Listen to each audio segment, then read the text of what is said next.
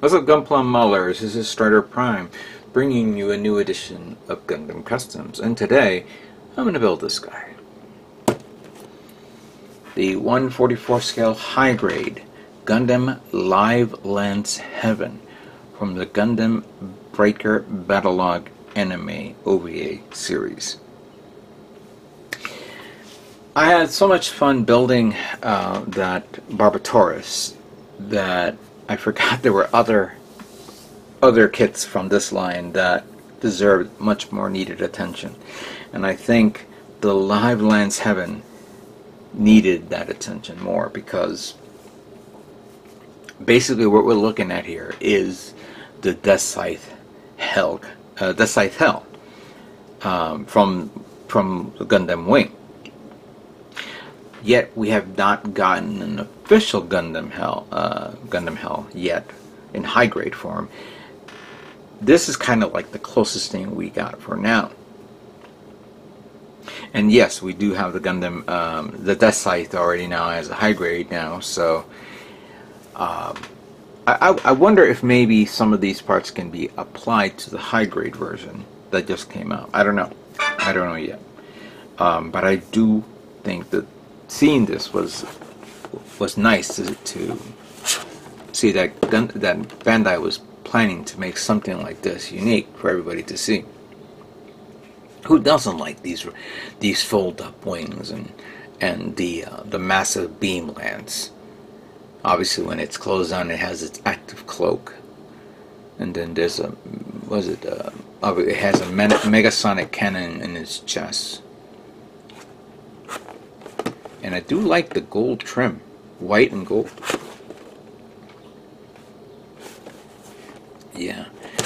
So, as we all know, this is a kit that came out during Bandai's campaign with the Battlogue line, which, of course, originally we all thought we were going to get it in late December, because it was coming out, I think, coming out in December and in January, but then out of nowhere, they start selling it at Target, which was like, wait, what? What's going on here? Why is it at Target? Why haven't we heard about this? And sure enough, we all got it, and it's like, oh my God, Target has this? You gotta be kidding me! Right now, I think we've all gone through every Target store in the world to get our hands on this, so it's no longer. I don't think Target has it anymore. Maybe they'll have leftovers for the other kits that were the villain kits, but still, to see this at Target was good for everyone. Obviously, you can get it at Barnes and Noble. Actually, recently I just saw the Crimson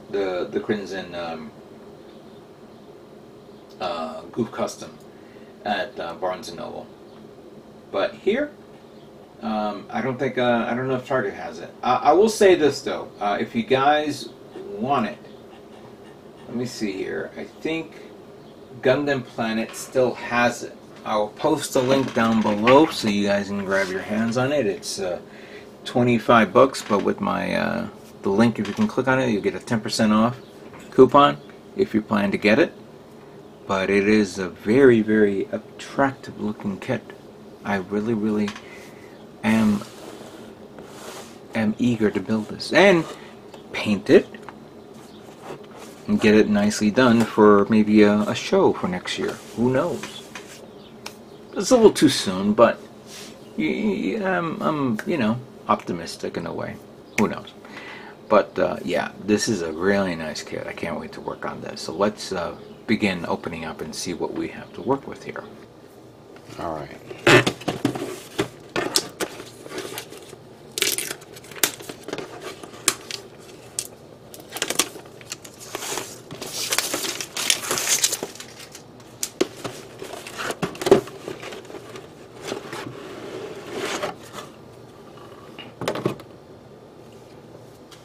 Alright, so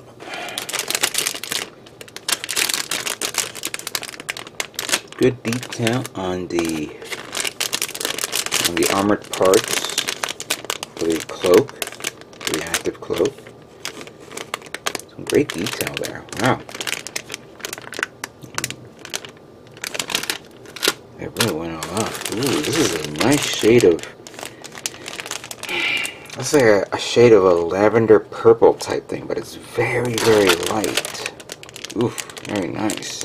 The detail anywhere in these sections. We have yellow, nice solid white color tone, some blue parts here, black cliplets, gray. There is stickers here, but it's meant for being in the shield, which I can't. I'm looking at it based on the images, so I don't know if it's something that has to be put inside something else. We'll review it later on. Yeah, oh wow, that's actually really nice, pretty effect parts on the blades. Now, this is gold parts, so okay. We have some gold parts here, and then we have gray parts here, like we just saw a moment ago. And then we have the manual in English.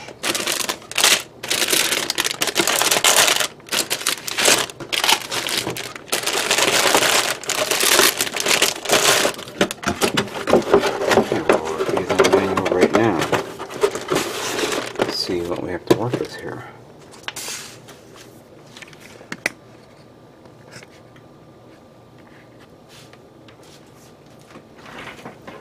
I was originally planning to turn this into Deathscythe Hell colors, but it's such a pretty kit. I really do not want to ruin it. Hell, they'll eventually release the Deathscythe Hell down the road, but for now, we're going to work with what we got here. Parts guide. Now, these are leftover parts from the other kit, which was, if I'm not mistaken, the Sazabi, or the, was it the Unicorn, I think? Because I think it uses that type of blade type setup, but regardless of the case, 2 of these are not being used. I see 5 parts here not being used. A lot of parts here not being used. Wow. Granted, I think it's because of the original Deathscythe. So, okay. A few gold parts here, not required, but this entire A plate is being used up. And then, where's part 1? Oh, the one's right here. So we have the assembly of the body. Very simple design and build. The head unit right there. And the shoulders. Very simple parts. So is the arms. Okay. The assembly of the legs. And the assembly of the waist unit. And then putting it on all together. And then here is the beginning of the backpack. Putting on the armored parts. And I do see that extra layer part that goes there that actually has the stickers that goes on it, but I didn't see it when I was looking at those parts, so I don't know if it's something that can be painted on. I'll remove it later on in a moment to see. So those are, like, for now, the only stickers I see. I know there's more stickers everywhere, certain parts of the kit, and I must have missed it. And then continuing with the backpack, and then the weaponry, which is only just the, you know, the lance, the beam lance, and that's it. And then how to move around, how to position it, all that stuff. And then let's just put this thing together. And then here it is, how it looks. fully painted and assembled. Okay, color guide. Let me read this here. So, white, obviously. The part of the body is light violet parts. So we have a mixture of violet and white. Other parts of the body is gray, very light gray with a hint of violet and purple, yellow, and then the inner frame parts, joints and so on, are gold, and the sensor is metallic blue. I think I have gold. I think I do. Hang on one second. Give me a moment. Okay. This is what I have in stock. I have pale gold. This is from Elaclad. I have enough in there, which I don't know if this would be gold enough for it or not. I don't know. I'll definitely have to paint the parts black to highlight this. I don't know if this is something I can use over black or maybe over chrome, but I have this. That's a possibility. Another gold I have is number 9 gold. This one I've had for a long time. However, it is dry to the bone, so unfortunately goes in the garbage. I had this metallic mega color set. This is acrylic. The only thing we have here that could be close to it is brass.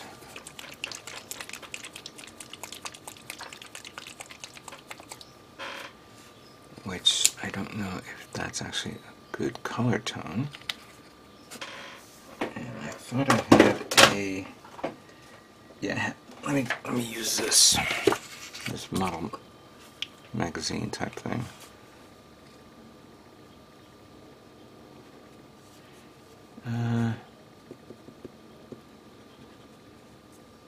It has to be shaken up a bit. It's not.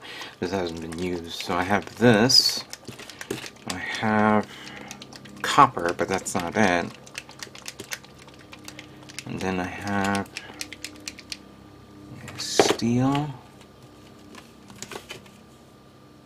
metallic red, metallic orange, which, all due fairness, looks red. I'm gonna have to look into getting some gold for painting, that is. Alright, see, that one's actually not bad. This brass color is kinda not bad. I don't know if you guys can see it. Alright, so we may use this. But to reiterate, I may have to look into getting gold when I get my Master Grade EX Strike Freedom. So we'll put this here for now.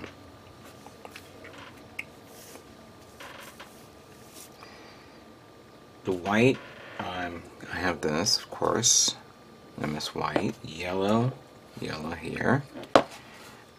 Gray. I'm going to darken that gray up. I'm going to use Zeonic Gray here for that. The purple parts. The purple parts.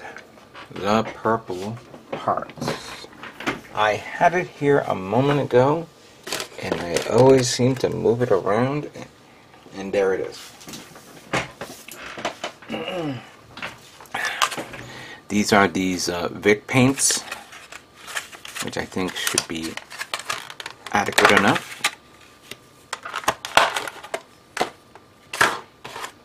Actually, let me test this out.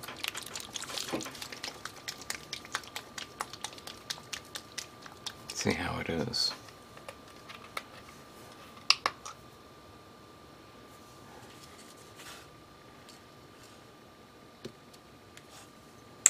Ooh.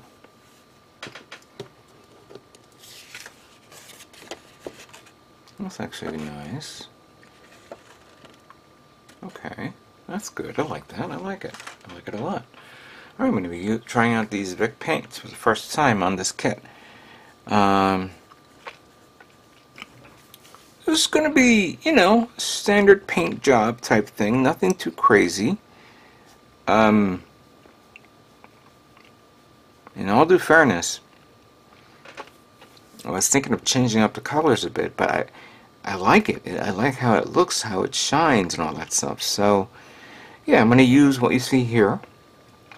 Oh, and I do have a metallic blue, which I can do for the, whatever it is, could be the sensor, things like that, or the crown jewels, something like that. But other than that, it should be fine. This should be a very, very nice, easy kit to build. So, with that being said, let us begin building high-grade Gundam LiveLance Heaven.